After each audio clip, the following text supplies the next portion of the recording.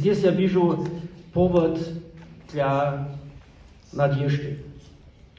Сегодня, несмотря на существующие разногласия на политическом уровне, немцы и белорусы, наверное, близки друг к другу как никогда за всю историю.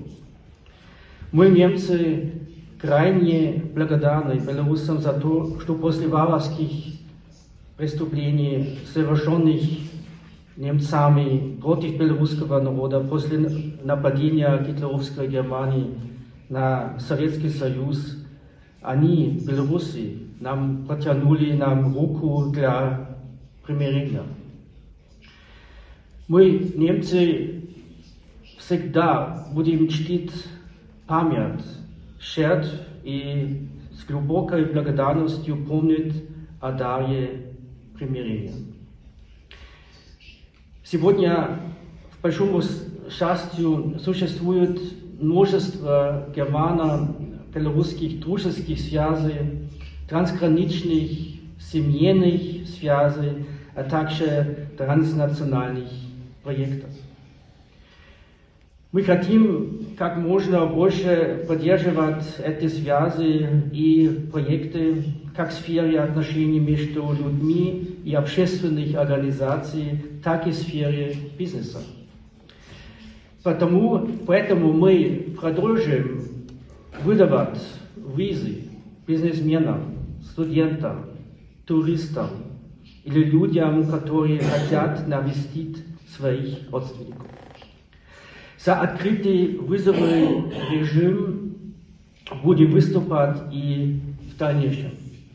Мы также будем в рамках наших возможностей поддерживать предприятия, которые продолжают работать на белорусском рынке. Первый приезд состоялся тогда с отцом Федором за рулем, и Филарет рядом сидел в машине.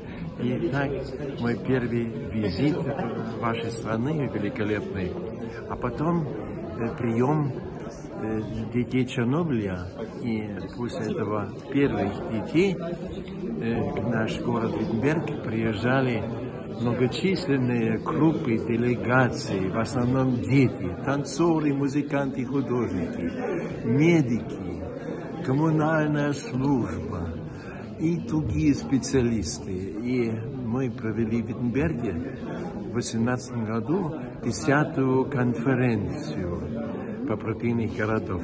К сожалению, как было сказано сегодня, из-за пандемии 11-я встреча в Бресте из-за пандемии не состоялась, а сегодня это наша общая идея с Ниной Семеновной, вашей организации дружбы и культурных контактов, и с немецким послом господином Хутерером в июне этого года, когда я был на празднике города в Могилеве, провести такую встречу партнерских городов и партнерских проектов.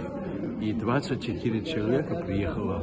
Это каким-то чудесным путем, все разным, не простым путем, но с большим желанием. Да? И нас связывает не только протоколы и договора, душа и сердце. То есть общая любовь к этому. Но что всем очень нравится, и мне в который раз, и в этот раз, это строительство. Чудесные здания. Мы вчера посетили детскую поликлинику, я думаю, всему миру образцовая, да?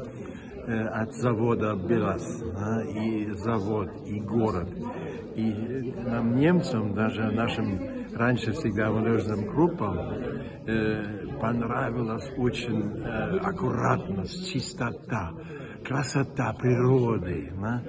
И, конечно, дружеские отношения, то самые настоящие любви. И образовались уже семьи между Виттенбергом и Могилевом. Да?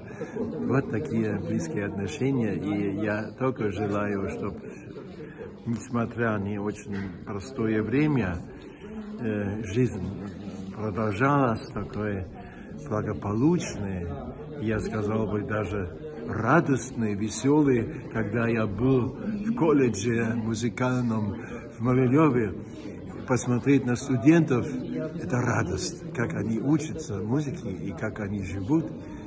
Это прекрасно, это буду дома в Германии всем рассказывать, и газетам, и людям, и когда я буду в Берлине, правление нашего федеративного общества и фонда Запад-Восток.